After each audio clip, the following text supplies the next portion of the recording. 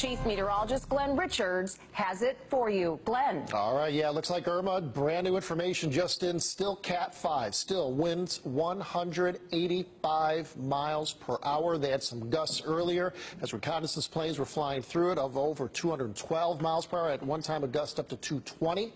So again, this is right now the most powerful hurricane with wind speed ever in the Atlantic. There it is. Located still a long way away from us. It still has plenty of time to kind of meander, weaken, and it looks like it is going to do some weakening. So here's the latest view, just a giant buzzsaw going to hit the northern end of the Lesser Antilles, work its way eventually back over into areas around Puerto Rico, but the center is going to pass to the north of Puerto Rico. They will get into the core of the wind, but they will not have the strongest winds. They will be on the weaker side. The visible satellite imagery, just as the sun is getting a little bit lower on the horizon, really showing the eye right there of Irma, an impressive system.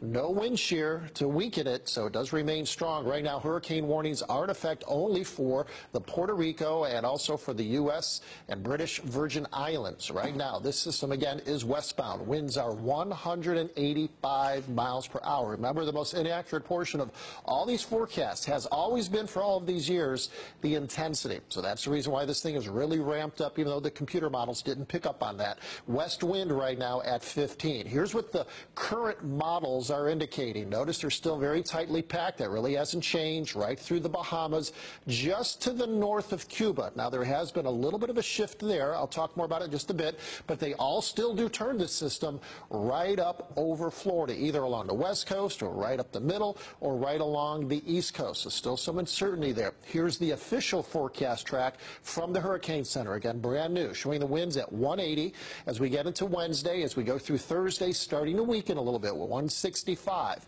due to the islands, the mountainous terrain across Hispaniola and Cuba. Winds of 155. Now, this is the only little change that I noticed.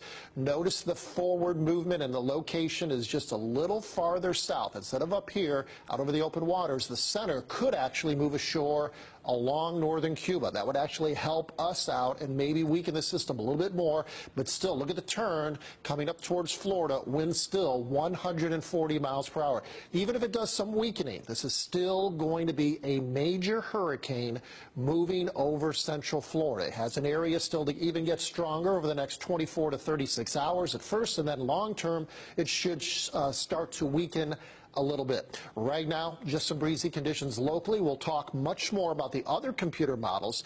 Where will this system go across central Florida overall, and what could we expect locally with wind and rain? More on that coming up.